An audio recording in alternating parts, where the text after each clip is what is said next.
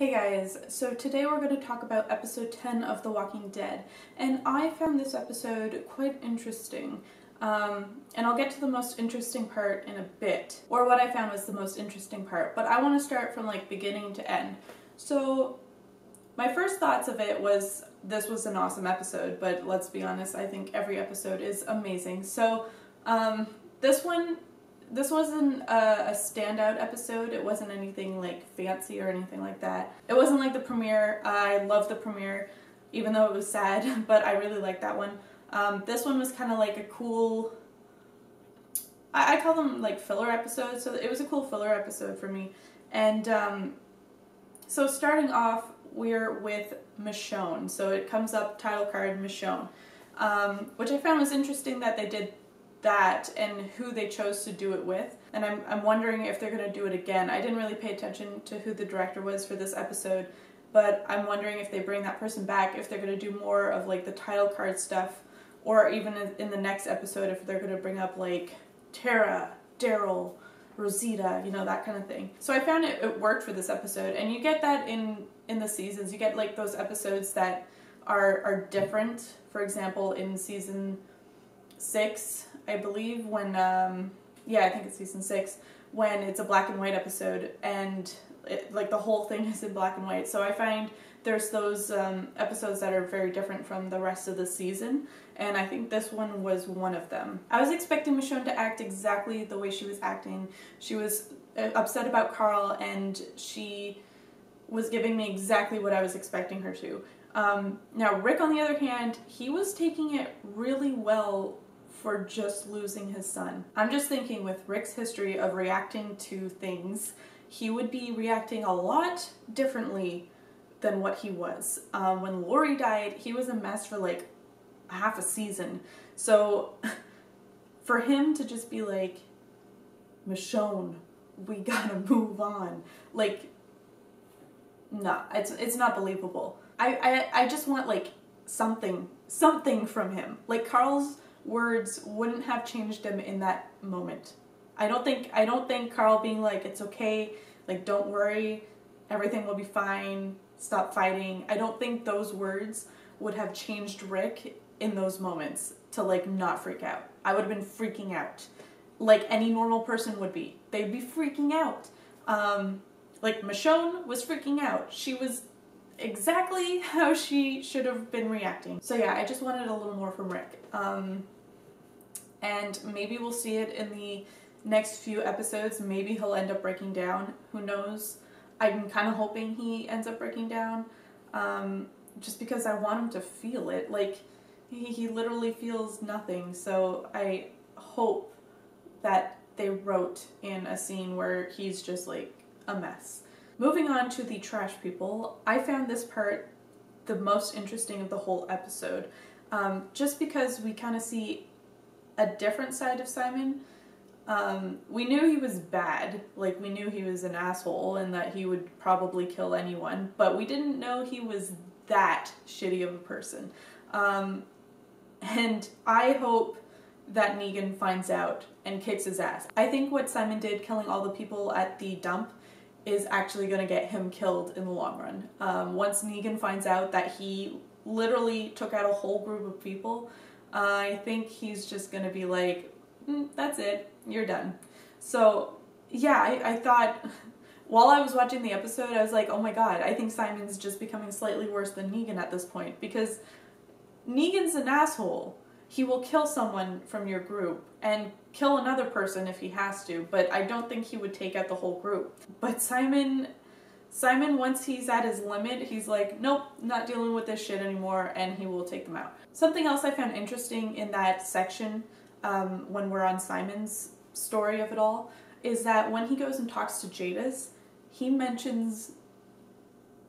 asks her what the place is. And I'm actually wondering what that place is now as well, because he says something about solar panels and something about a helipad.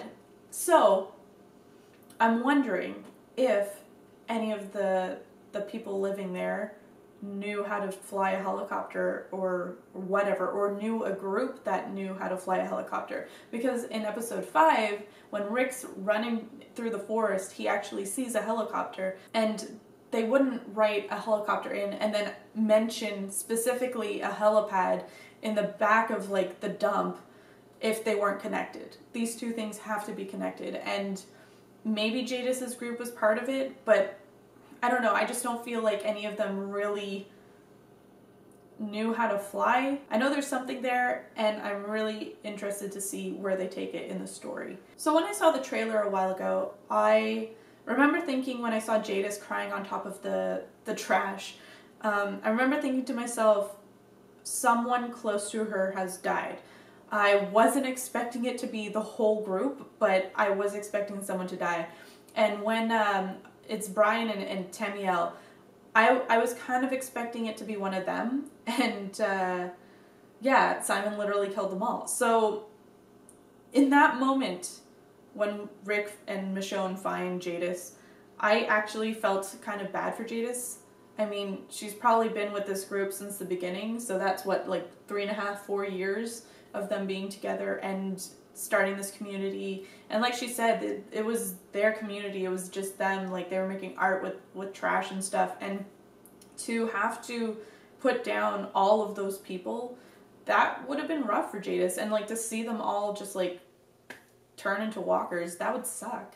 I have to say, it's one of the most efficient ways of getting rid of walkers, through the meat grinder.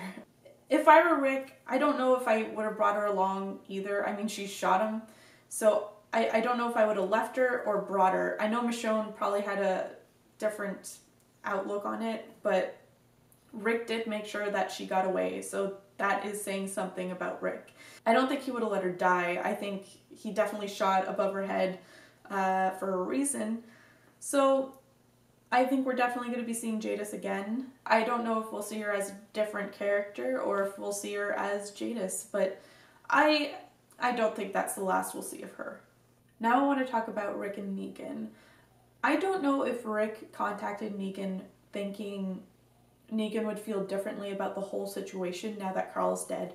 I think Rick knew that Negan wasn't going to harm Carl, and that Negan thought highly of Carl. So him contacting him, maybe he thought that, but I mean, he did threaten him again, saying, "I'll kill you." So I don't know exactly what Rick wanted out of that, but I think Negan truly, in the beginning of their dialogue, felt bad that Carl was dead.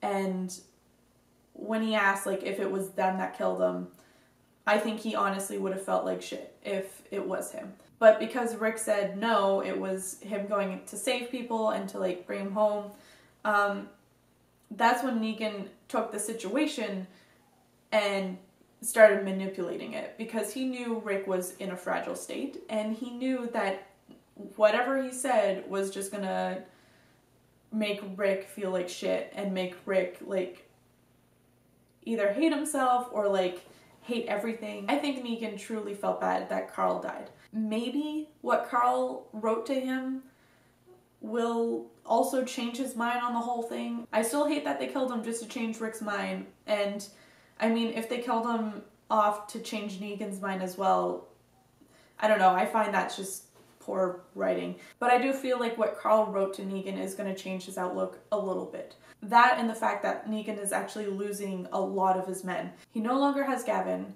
He barely has Simon, because Simon's going to do whatever he wants. And if Simon needs to overtake Negan, then he probably will try. And Maggie has a ton of his men at Hilltop, so he's kind of losing a lot of people. So yeah, I think our group can definitely take him on now.